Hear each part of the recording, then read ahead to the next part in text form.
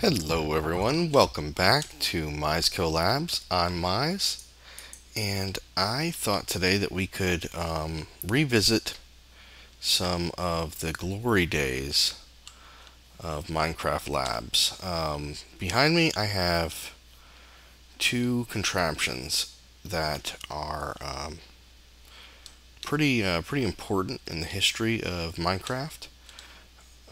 Both of these, as far as I know, were designed by Etho. This one here is the Ethos Lab Simple Mob Trap version 1. He first aired this in episode 2, and it consists of 4 doors with a pressure plate in the center, and it allows you to capture a mob just basically by accident. And with this one I had a creeper follow me in. Let me put some protection on before I mess with this creeper. And get my beating stick out. How's it going in there, guy? As you can see, I have a creeper in here. He is very angry. There's not much I can do with him now. I can't really get to him. I can perhaps drown him if I'm quick.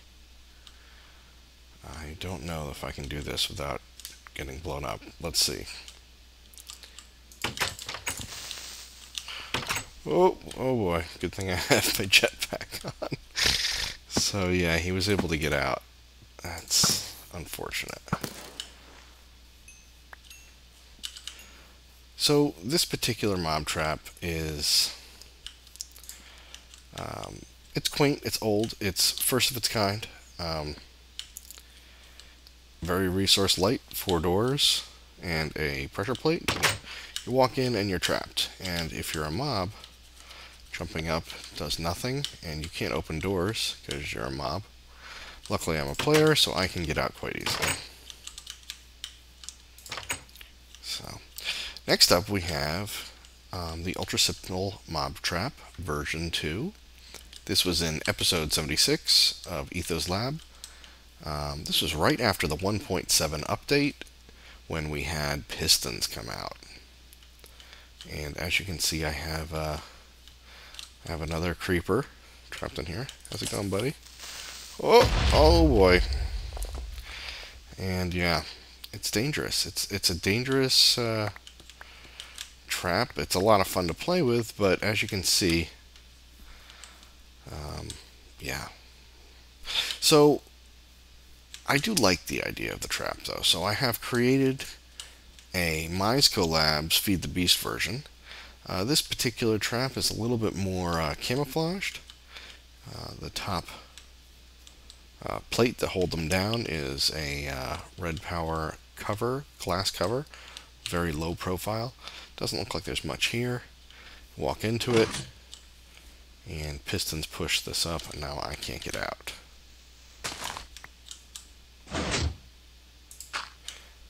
So, what makes this special? Well, I have ways of dealing with mobs. I've decided to combine our different gaming laboratories together. Over here we have an Aperture Laboratories high energy pellet launcher, which we all know what this beautiful device can do. It will vaporize pretty much anything on contact. And then over here we have a standard Minecraft dispenser with some arrows. So let's go see if we can find ourselves another creeper.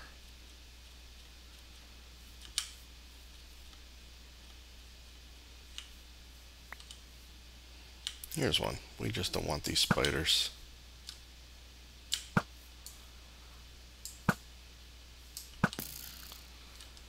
Come here, buddy.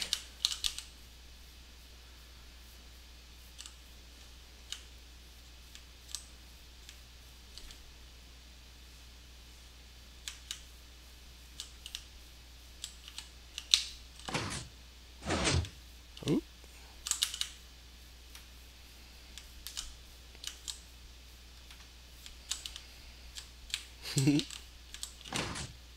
There we go. Alright, so... Ooh, scary. Man. So, now that we have him in the MIZEco Labs edition, we can now shoot him with an arrow. It's always nice. Now, I could continue shooting him until he's dead, or we can, taunt him some more, hoping that he doesn't explode. Or we can use the Aperture Laboratory's high-energy pellet launcher on him.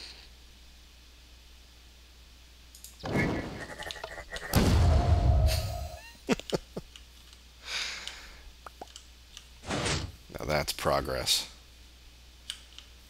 Awesome.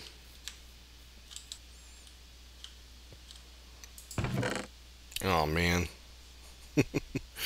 Yeah. I think we're out of room in the scrap barrels.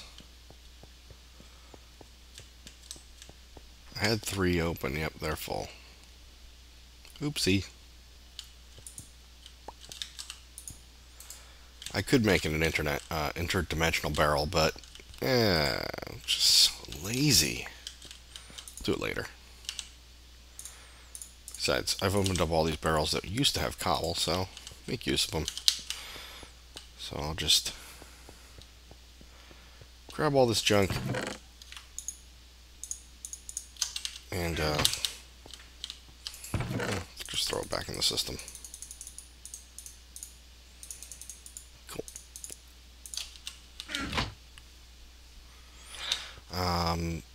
I made some wraith lamps, or wrath lamps. Wrath? I don't know what the heck. I think they're wraith. Wraith lamps. They're pretty easy to make. Just dark iron, silver, wraith igniter, and glass panes. When you're making this, it doesn't consume the lighter, it just damages it, or the lighter takes damage. You can make like, I don't know the exact number, but usually like 10 or 20 out of one lighter. So we'll definitely have to play with these later. They're really cool. If you've never used a wraith lamp, you'll be amazed by what it can light up. Right, really quick. Let me just go down here to our basement, which is very dark and very gloomy. And if I just throw a wraith lamp up, the effect is impressive, to say the least. That's a big area. As you can see, it lit up all the way down to here. So it's got, and you can see how far around it lights up. It's got quite a reach. It's unfortunate that it doesn't go all the way to the bottom. I've made my area too deep. So my options are few. I can either have 2 sets, or maybe put them down a little lower, have them hang down 20 or 30 blocks. I don't know. Or maybe I'll run my torch program on the bottom here so that we have correct lighting throughout with the regular torches.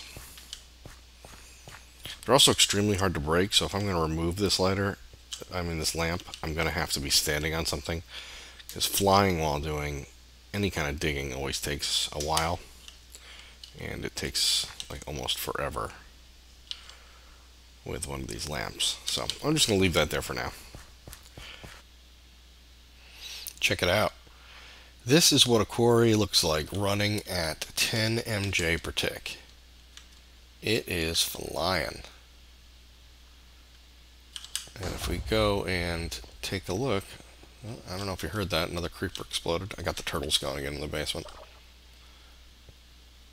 So, over here where our quarry is, waiting for this world to load here. As you can see, it's just flying along.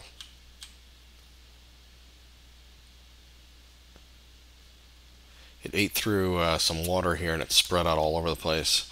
It's not the prettiest looking thing, but actually it's nice having a quarry filled with water, because if it hits any lava, it'll be turned to obsidian and it'll collect the obsidian, which will be very good because I need obsidian. As you can see, it's moving. It's really moving. And let me show you why it's moving so fast.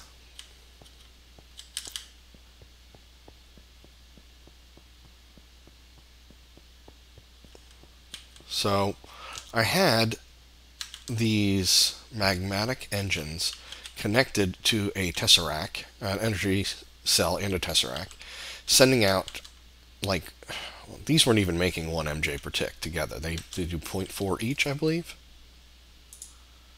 Yeah, 0.4 output.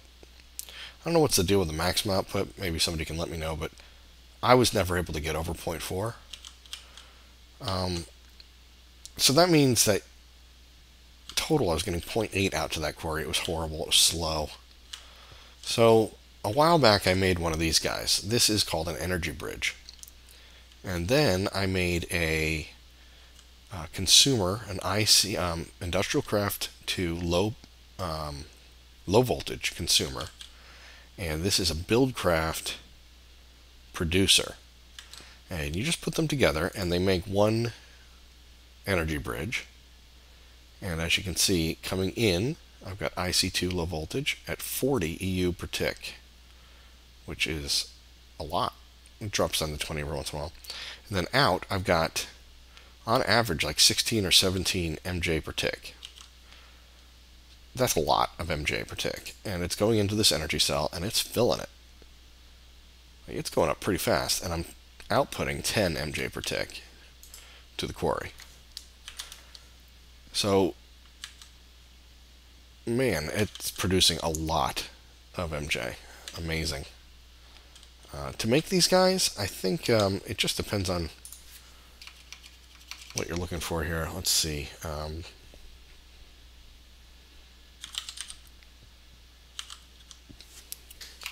So I bring up the consumers here. Buildcraft, industrial craft. So here's the IC2 LV consumer I'm using. Really easy. Unbelievably cheap recipes. Almost cheaty. It's so cheap.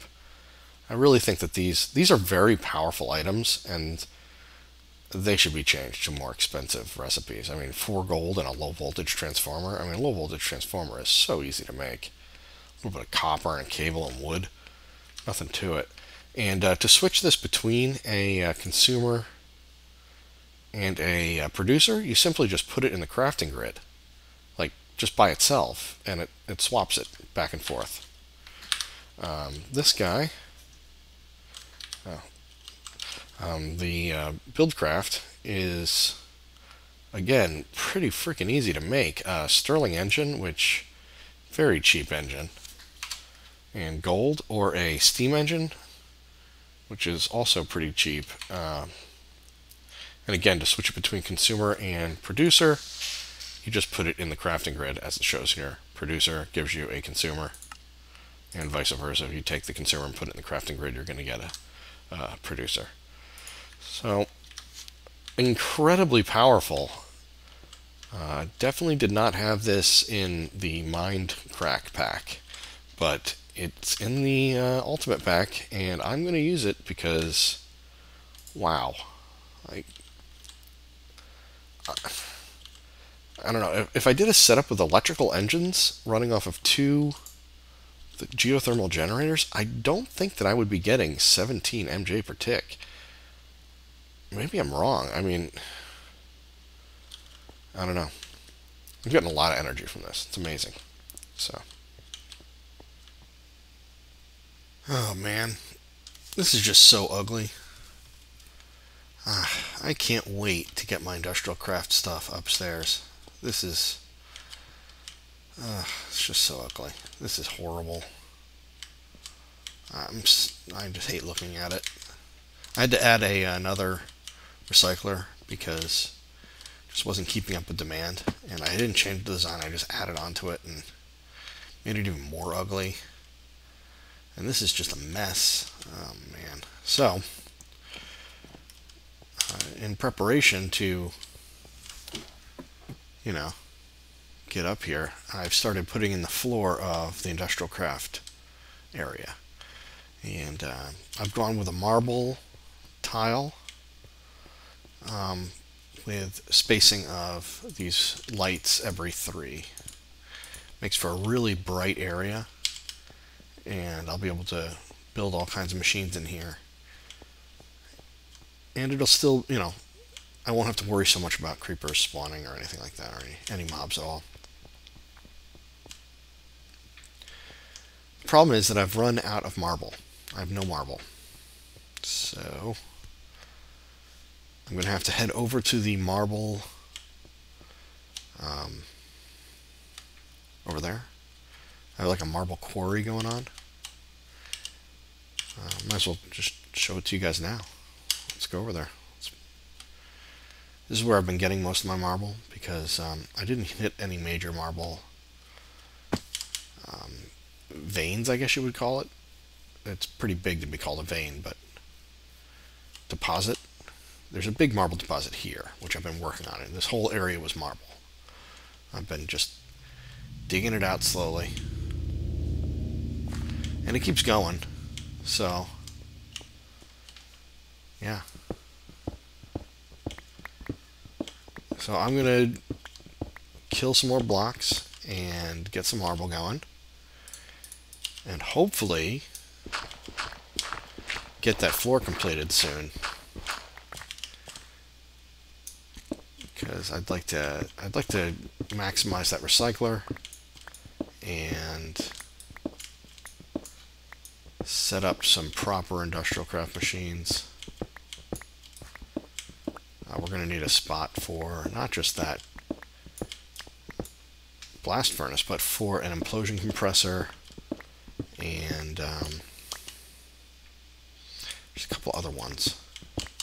What are they called? One is a industrial grinder, I think. There might be a fourth one. These are all multi-block machines that use the standard advanced casing, and is there like another casing? There's 3 different levels of casing. Each one allows the machine to do a little bit more. So yeah, I'm going to get that going.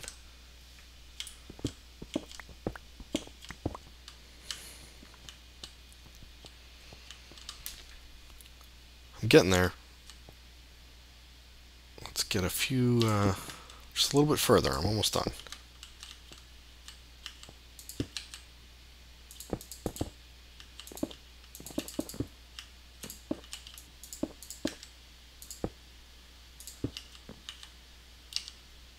Ah,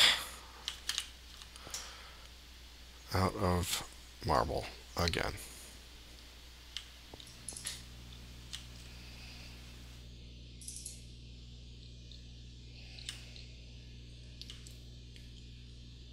Oh, hey man, joining the server, huh? Yo, How's it going? it's going good. Back online. Where are you? Oh, you're upstairs. Yeah, just checking on my machine here. Yeah. So have you? You gotta see the ceiling, man. Check this out. Ooh, what? It's all done. No more rain in here. Wow, that's gorgeous. Cool pattern. Yeah, you're happy with it? Yeah, I think so, man. Wow, look at all the red power blocks. That must have been time consuming. Yeah, it took a little while. Damn. What ate up the most resources was all the red power blue lights in there. Oh, yeah. So it looks like sky, right? Yeah, I mean, I've already got the floor in upstairs above you. That's so. Oh, that's such a cool effect.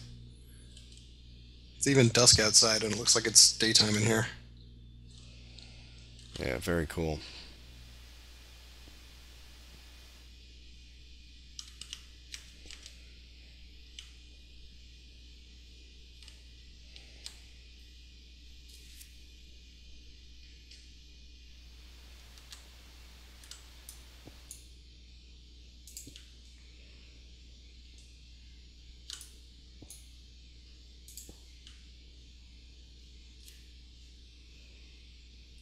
Looking pretty good. Getting there. One more layer of walls, and I can put the roof on this place, or the ceiling. The industrial craft area is going to be much less ornate. But that's okay. It's industrial. I want it to be more like a lab in here. Like an actual lab. Almost done with the ceiling. This is great. I just gotta finish laying in the marble, if I have enough, hopefully. I only have 1, 2, 3, 4, like 5 stacks left. I don't think it'll be enough, but if it isn't, I'll go mine some more and try to get this ceiling done, and then we can start moving the industrial craft machines up here. See you in a few. Hey guys, so I am ready to move in to my industrial craft area, and I think we should start out right with a good sized storage unit. So we are going to make ourselves an MFSU. This particular unit takes a lot of different expensive items: Lapotron crystals, advanced circuit, advanced machine block, and MFE. So we're going to build all that right now. First up, we need to make a whole bunch of energy crystals to make our Lapotron crystals. So we're going to make 10 of them right now. So there we go. There's our 10 energy crystals. 6 of them are going to be for the MFSU and 4 for the MFE. Next up, we are going to make our Lapotron crystals. So I should be able to make 6 of them. There we go. 1, 2, 3, 4, 5, 6 Lapotron crystals. Now we're going to make an MFE. To make an MFE, it's gold insulated machine block and 4 energy crystals. MFE. And then we're going to put it all together. So Lapotrons down the sides, MFE in the middle. MFSU. This is a monster storage unit. It holds, I think, like a million EU, or is it 10 million EU? It's a lot. I think it's 10 million EU. Yeah, because this one holds 600,000. Yeah, it's pretty awesome. I've disconnected the lava and hooked up a liquid tesseract over here. And now it's raining.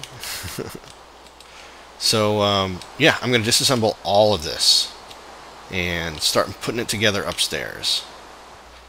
I've already disassembled most of our machines, and I was in the middle of setting it up upstairs when I realized that I should probably start using a HV consumer to get my buildcraft energy. So I'm building one of these IC2 HV consumers, consumer, and it's going to need an HV transformer surrounded by gold. So I made a medium voltage transformer and got my insulated cable, electric circuit, and energy crystal, and now I have an HV transformer. Awesome. Hey guys, so I'm just finishing up the industrial craft setup. It's not completely done, but it's to the point where we can get it running again, which is always good.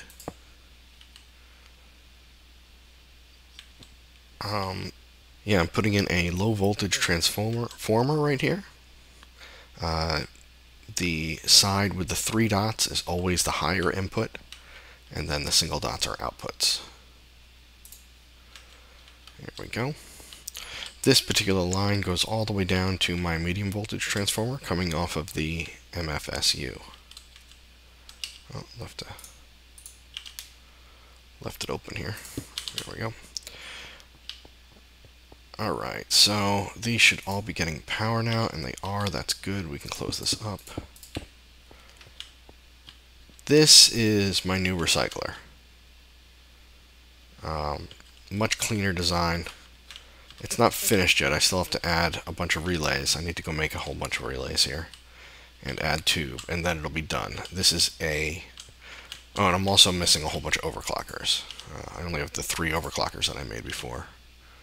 I made 5 more recyclers, and the way I have it set up is this first one will almost always be running, probably this one too. And then as capacity grows, it uses more and more recyclers. So this one will almost never be used. But that's okay. That means it's going to be very energy efficient. And it will scale with the demand. Over here we have a timer connected to some redstone jacketed wire, connected to some redstone tube that fires all of the filters, which send it all back into the recycling system. Back into the sorting system. This is the recycling chest. It's hard to see, but there you go. There's a there's a black, green, and white color code there. So that's the recycling chest. And like I said, we have a sorting machine. We're going to want to set the sorting machine to auto and set it to do whole stacks. So this should be ready to go. Let's see here. Let's give you a quick tour of what I've done. We've got the industrial blast furnace here with its own MFE. I built a few more MFEs. This is another MFE here connected directly to this industrial electrolyzer. I've got this relay inputting empty cells from the bottom, and then we can put whatever we want to electrolyze in this top relay. I still have to build some kind of automatic pull to take the things that it's done with and send it back into the sorting system. Same thing over here. This extractor and this compressor are both connected underneath the floor here to a what's that called?